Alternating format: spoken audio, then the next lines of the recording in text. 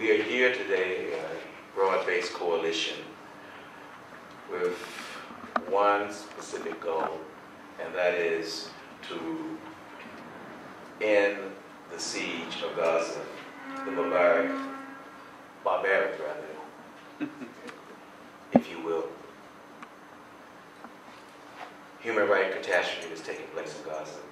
Many of you have seen within the last few days tens of thousands of civilians of Gaza pouring through Rafah, through the broken walls that had maintained them corralled like animals, refused the basic necessities of life, food, medicine,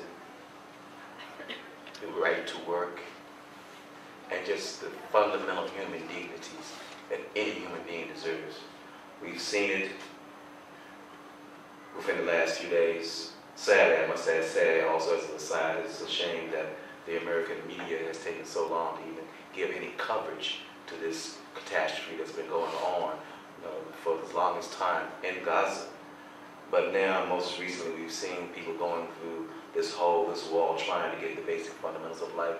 Things are so simple as just some candles, because the Israelis have tightened their noose around the people of Gaza. This is something that's remnants of medieval madness, where indeed you siege a civilian population and you deliberately starve them out.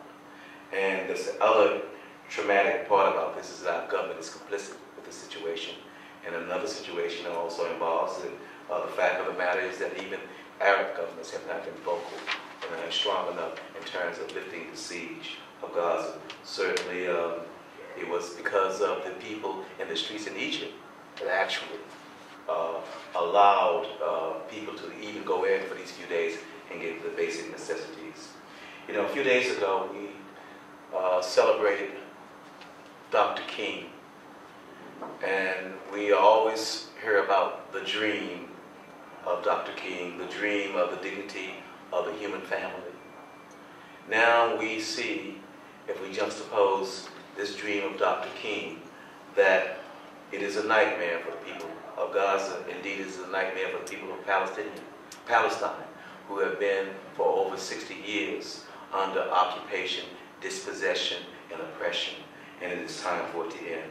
We feel fundamentally as a coalition there are some things that we can do and that we will do. One of the things that's happening today is Friday, and we've called for, along with our other coalition partners, ANSWER being one of them, a day of action all across America, throughout the various different mosques in America. The sermons will be dedicated and the prayers will be dedicated to the suffering people in Gaza. In addition to that, there are rallies taking place this weekend all across America. Seattle, in California, both in Southern California and the Bay Area. Also now, most recently, Milwaukee is doing something. There's also rallies in Chicago and other places, New York, both Friday and Saturday in New York. All across America, people are raising their voices and saying to their government that you are complicit, you are part of the problem rather than part of the solution, and we don't want our tax dollars, not one dime of our tax dollars, used to support this type of brutal occupation. Let me conclude by saying that in addition to King talking about a dream, he also spoke very clearly about the penalty of silence. He says there is a time within everyone's life when silence is betrayal. We are determined to raise our voices and not be silent to this brutal siege of Gaza. Additionally, Muhammad, peace and blessings be upon him, said that if you see an injustice, you should correct it with your hand, your mouth, or at least to test it in your heart. In this case, we have, beginning with the latter, we detest it with every fiber of our being within our hearts, this barbaric Israeli siege of Gaza and its occupation of the Palestinian people. But also, we are addressing it with our mouths. We're speaking out. We're holding a rally. There's a rally to this evening at 4 o'clock in front of the Israeli embassy.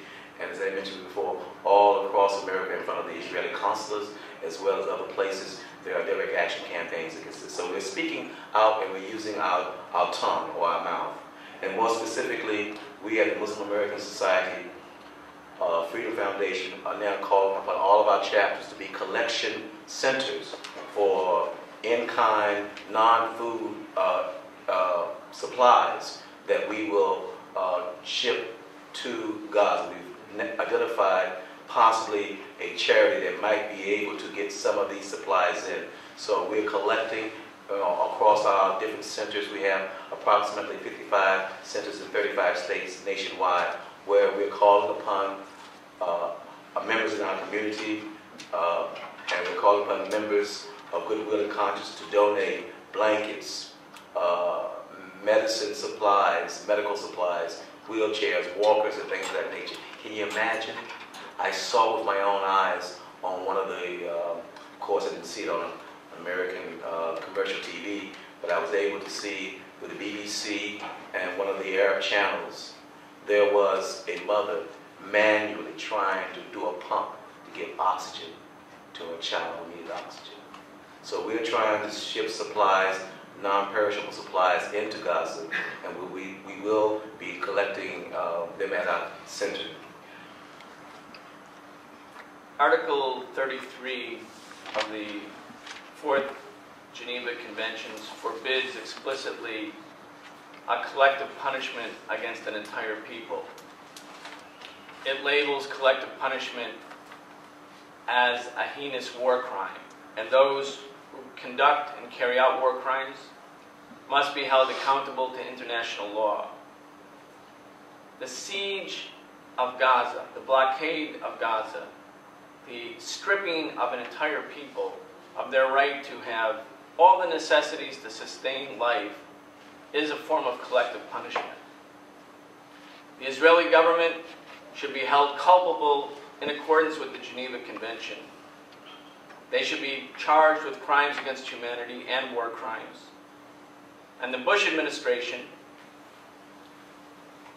which funds the Israeli government to the tune of $15 million every day, and if it weren't for Bush, if Bush were not president, the next president will do the same unless there's a fundamental shift in orientation, that the United States government, too, is aiding and abetting those who are committing crimes that are outlawed by international laws, crimes of collective punishment.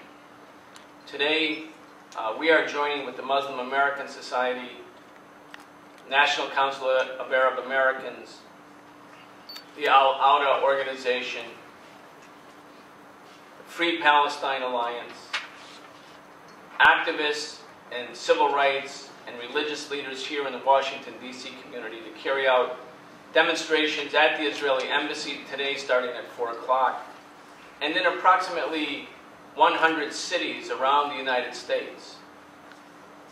Not highly covered in the U.S. media, but a reflection of the fact that the people of this country are waking up to the plight of the Palestinian people, insisting that there be justice for the Palestinian people and holding the U.S. government responsible. Gaza was seized as an act of military aggression 41 years ago, along with the West Bank, along with the Golan Heights in Syria. This occupation that has gone on now for 4 decades has been condemned by the United Nations, but the United Nations takes no action to enforce its own resolutions. The Palestinian people must be joined by people all over the world if they are to have that which belongs to all people, the right to determine their own destiny, free from occupation. The Answer Coalition thanks the Muslim American Society and all of the people in the country who are rallying together today and tomorrow, along with people around the world, to say no to the siege of Gaza, yes to the affirmed rights of the Palestinian people, and to call for an immediate end to all occupation.